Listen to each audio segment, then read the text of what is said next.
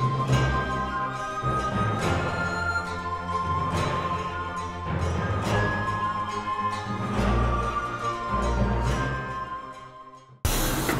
guys, my name is Haytem, and this video is going to be about how to draw without a pen tablet, so using a mouse.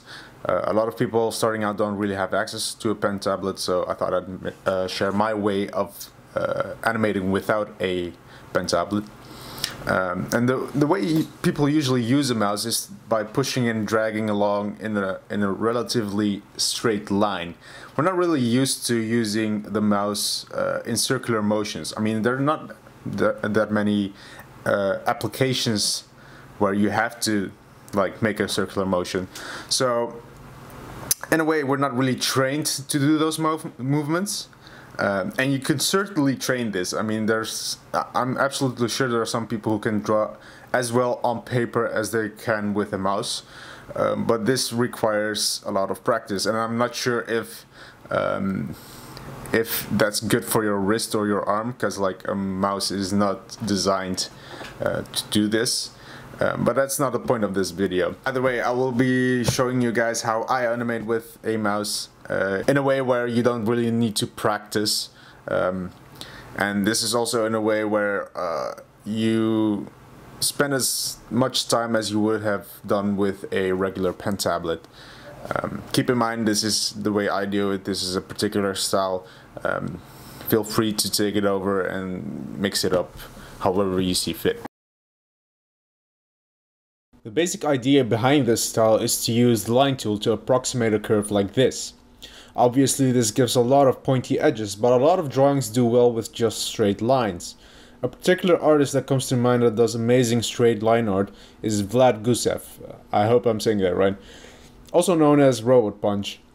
I've put a link in the description to more of his art. Okay, so I drew 3 rectangles to illustrate the difference between the pencil tool, the brush tool, and the line tool when drawing curves with a mouse.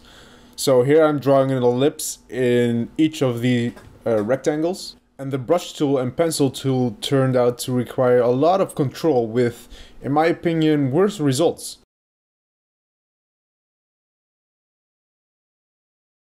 A few tips for when you are doing this in Adobe Animate. Keep your fingers on the Control and the Z key. If you hold Control, you can select a pointed edge and move this in a pretty straightforward way. Also be sure to deselect the magnet button below your toolbar.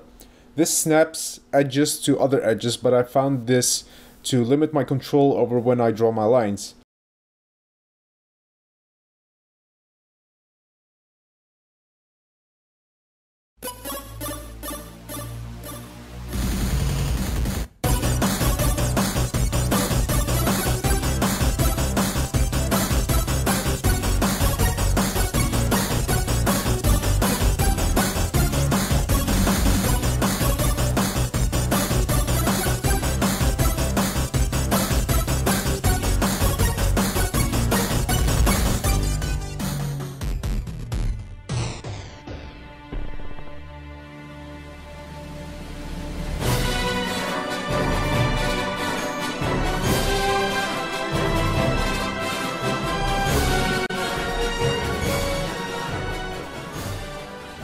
And that's pretty much it. I made an example animation in this style and it took about 2.5 hours, without requiring any cleanup. This is in many cases actually much faster than if I animated this by hand. But as I've said before, you are restricted to a particular style.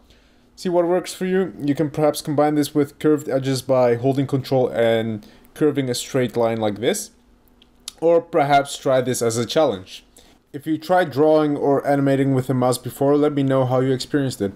If you tried this style, let me know as well. I hope this was helpful, and if you guys have any questions or suggestions, leave them in the comment section below, and I'll talk to you guys in the next one.